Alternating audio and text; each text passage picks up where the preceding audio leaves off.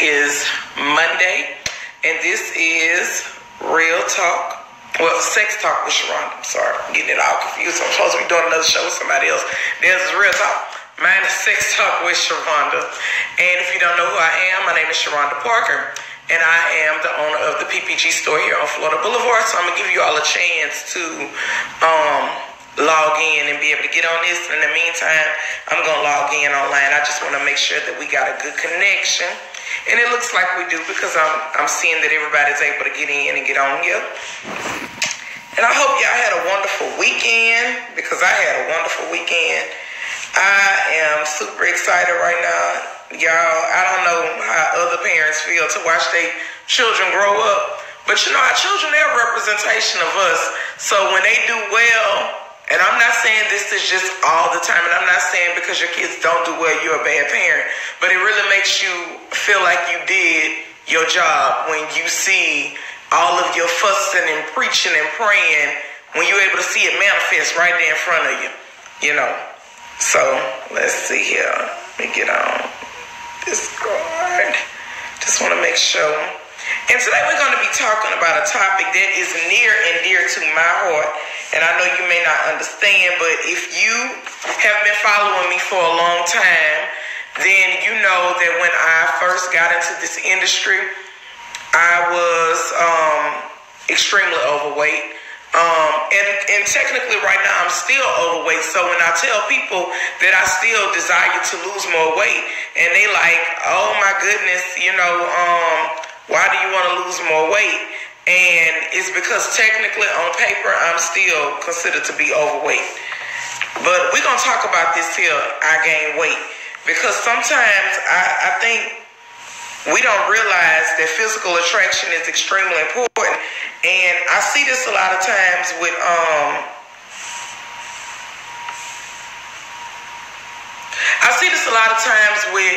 people who are overweight, and they get offended when maybe the person that they with are not necessarily digging the weight that they didn't gain.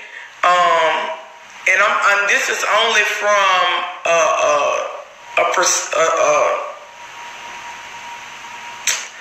what word do I want to say? This is only from the point of view of a person who has been a small person, gained weight in the relationship, and then whatever happened, continue to stay that size or decided to lose weight. Because I can speak from that point of view, because when my husband met me, I looked one way. And throughout the years of being married, and I don't like to blame everything on having children, but because of having children and neglecting yourself and eating unhealthy and not exercising and doing certain things throughout the relationship, weight came on. Okay? I'm trying to be able to get on here with y'all, and right now my iPad giving me a hard time. So we're going to turn this bad boy off and turn it back on. So let's talk. When I met my husband, I was 17 years old, okay? Let me know if y'all can see me. Are y'all having like problems or technical problems? Let me know if y'all can actually see me. Let me know if it's clear for you, if I need to shut it down and start it back over. Let me know. Because that's the only way I'm going to know. Just let me know. Hit the little like buttons or something. Let me know that you can see me and hear me fine, to make sure that we're not having no technical problems. Okay, you can see me. You can see me. Okay, all right. Okay, because I had somebody saying that it wasn't loading on their end. Okay, good. So that lets me know that everybody should be able to see me. Okay. So let me say this here. When I met my husband, I was 17, and I was an extremely active young person, like a lot of young people, or I was involved in sports, involved in all types of extracurricular activity, and basically I'm on the go, and my metabolism is at an all-time high, right? So when you're young, yeah, it's easy to keep that weight off of you because you're young and you're moving around. Fast forward, I have my first child. With my first child, I think I may have gained maybe 30 pounds, okay? Had my second child. Didn't lose the 30 from the first one. Had a second child. Gained like 30 more pounds. Okay? So now I'm up to like maybe 270 at this point. Okay? 280, right up in there. My mom passed. Well, no. I have my third child and I gained weight. Okay? My mom passed and then I lose like 40 pounds. Okay? Then just throughout life, okay, I gained like another 40, 50 pounds. So over a 10-year period, I have gained like 130, 140 pounds. I'm just going to round it off. 150 pounds that has been gained, okay? My husband met me one way, and throughout 10 years of our marriage, I gained 150 pounds. Now, let me say this here. Because a lot of y'all don't like people to be honest with you. Did I like the weight? No, I didn't. Did my husband ever complain about, oh, you too big, you too fat? No, he didn't. However, if I'm going to be honest with y'all on here, and I have to be really honest, I can say that I asked my husband, do you like me like this? He said, I love you. I just want you to be healthy. People gonna tell you what you want to hear, y'all. But goddamn, you gotta be able to have sense enough to be able to tell yourself, if I don't like the way it look, how can I get mad about the next person not liking the way it look? I don't know too many people that's overweight. Most of the people that I know overweight, when I lost my weight, regardless of how much they say they love, they size, they love, they weight, they love this here, them was the same people inboxing me asking how you did it, how you lost it. Every overweight person I know ready to jump on the bandwagon for the next diet, the next pill, the next to do this here, the next to do that there, to lose a motherfucking pound. And some people do it because they have to, because they become extremely unhealthy. But some people just don't like the way they look with all that weight on them. Y'all, I would dread going to formal events because I hated to try to find something to wear because everything they made in my size looked like it was for somebody 50 and older. It was hard to find nice trending looking stuff for a younger person. But I'm gonna be honest with you, even when you did find a nice trending looking shit for yourself, you still found something wrong with it. Because I don't like the way this look in this hair. I don't like the way that looking at there. I don't like the way I got this lump, this curve, this roll here. Y'all, I can't do nothing but be real with you. So my thing is, if you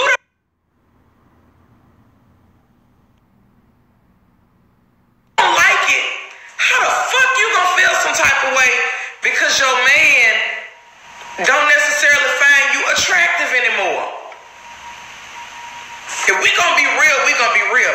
It's one thing if your man met you at 350 pounds and he liked all 350 pounds when you met him. But it's another thing when he met you, you was 150 pounds and now you 350. All I can do is keep it 100 with you. On here, some men like thick, big women. And that's wonderful because there's going to be somebody out here for everybody. But you can't get mad when a person met you one way, married you one way, and then somewhere in this relationship, this shit completely changed. I can understand if an accident happened and your husband, you met him and he was walking and using his limbs, and then something happened and he became paralyzed and now you got to take care of him. That's a completely different topic. Completely different topic. If you met your wife one way and she was on a fire and the fire disfigured her in some type of way, that's something completely different. We're talking about shit you got control over. We're talking about the things that you can control. And weight is something that can be controlled. Because if it was something that couldn't be controlled, I wouldn't have been able to lay on the table, get the sleeve surgery, have my stomach reduced to a smaller size, eat lesser portions, and I lost the weight. Yeah, you can do the same thing with diet and exercise, and the process may be a little different, but it's something that can be controlled. So all I'm saying is, you can't get mad when a person don't like the look, when they met you a certain way. Some people gonna understand where I'm coming from, some people ain't. I hold myself responsible personally. I'm gonna tell you something. Years ago, I paid to have weight loss surgery in Mexico. My husband and I, he wasn't really feeling it, but he was being supportive. We went and we took our pictures for our passports.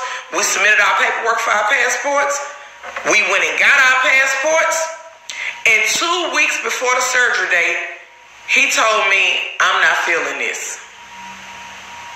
I'm not feeling this. Like, I ain't knocking the surgery, but I just don't want you to go to Mexico to do it. So I contacted them. I got all my money back. Here it is 2 years later. From that date that I paid, at this point, I'm like, okay, I'm going to try to do it myself. I'm going to try to lose the weight. I'm going to try to do this here. He was like, okay, I'm going to help you. I'm going to try. But guess what? Life happens. And you start off eating healthy. And you start off exercising.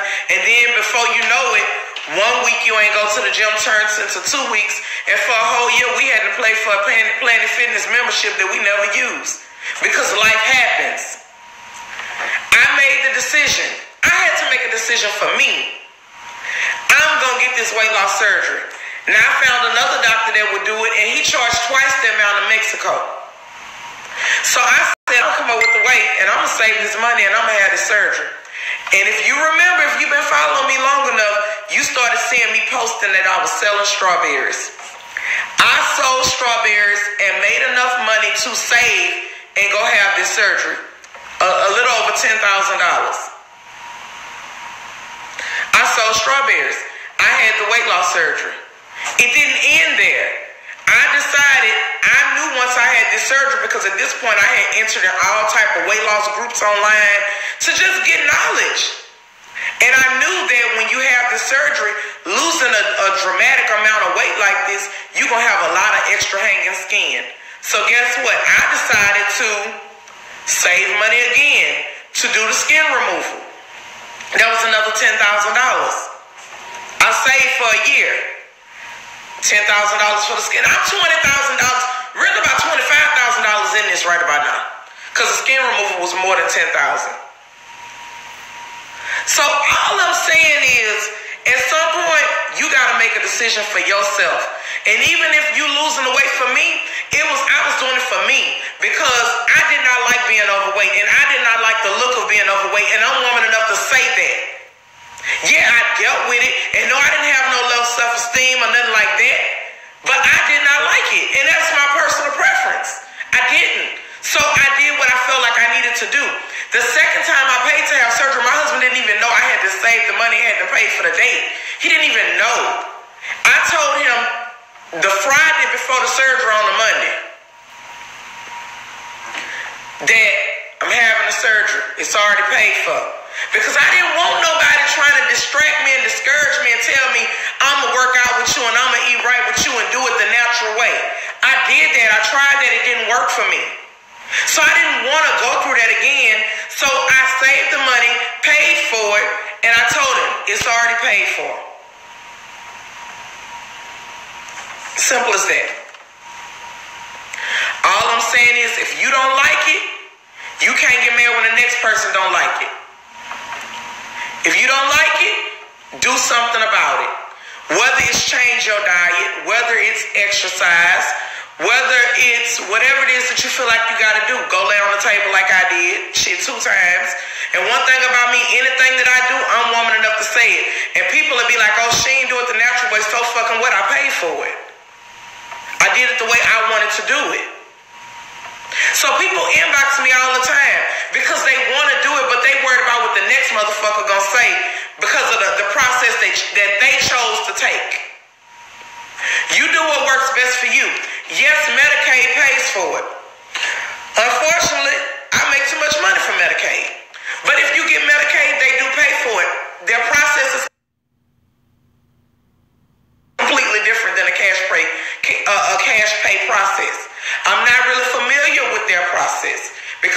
the process that I did it. Some insurance will pay for it. You gotta, you know.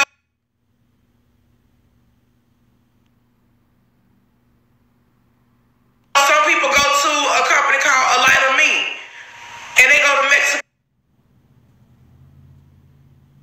and pay half the price that I paid. But I knew my husband wasn't comfortable with me going out the country, so I just took that off the table. And I said, okay, he's not comfortable with me going out the country, so I'm going to do it, but I'm going to do it here in the States. I'm going to do it here. Let's see. I'm going through the process of losing weight to get the surgery. And that's another misconception. People think that you just go have the surgery. No, sometimes they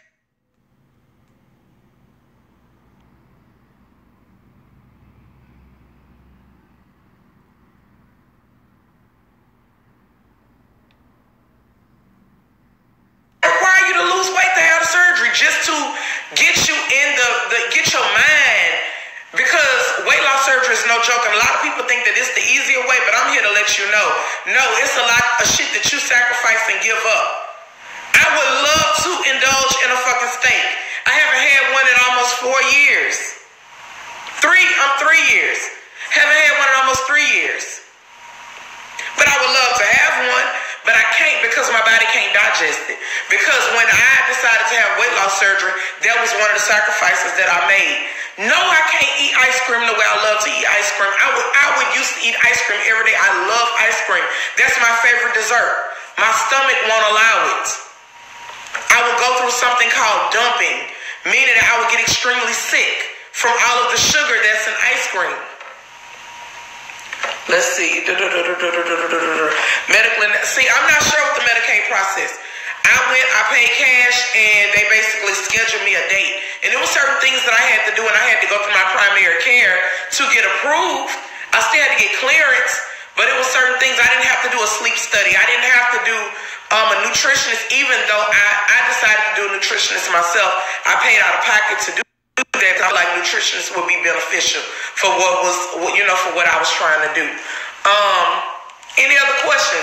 If you got questions, send them. That's what I'm here for. All this video is about is you can't get mad about your man not digging the extra weight if he didn't meet you that way.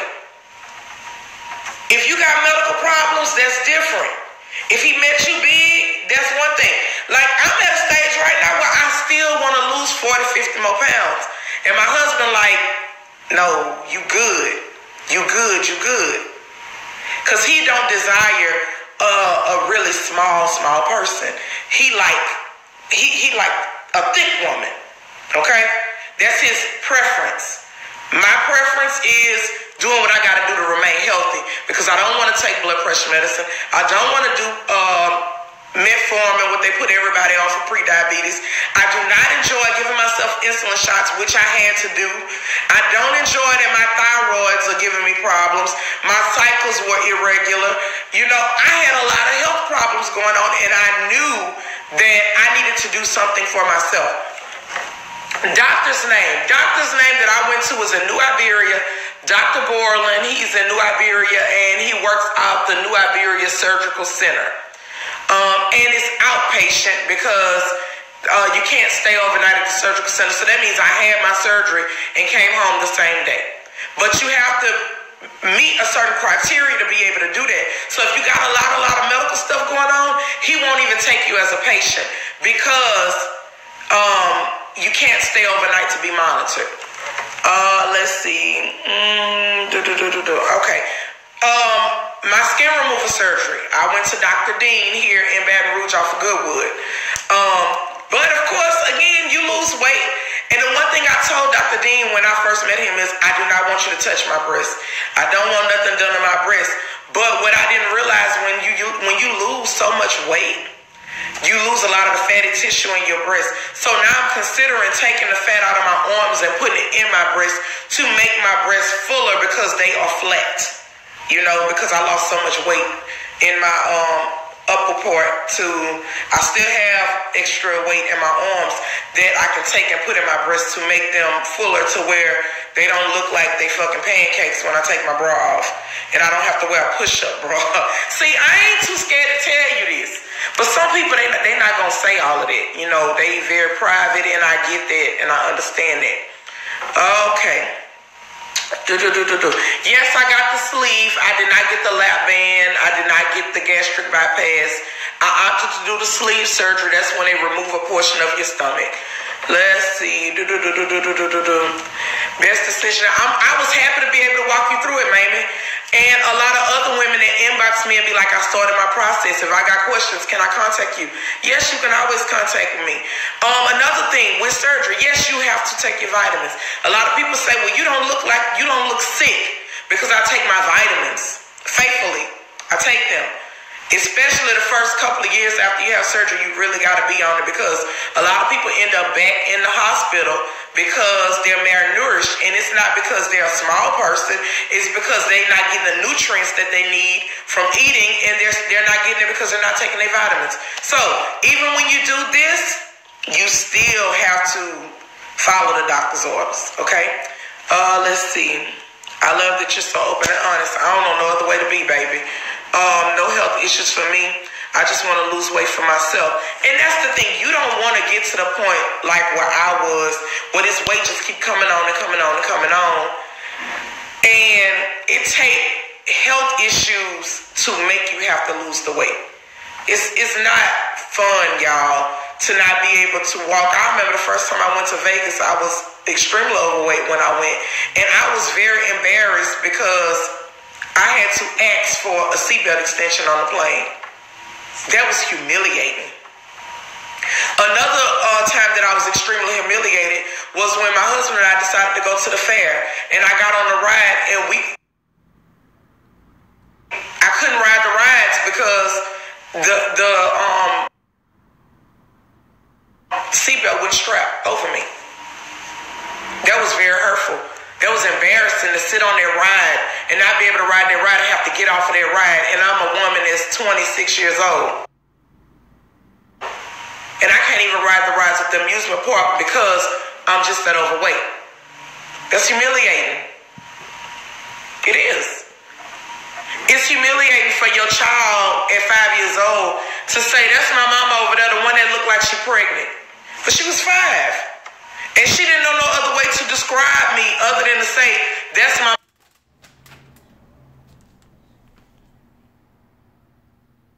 mama over there, the one that looked like she's pregnant. And I wasn't pregnant.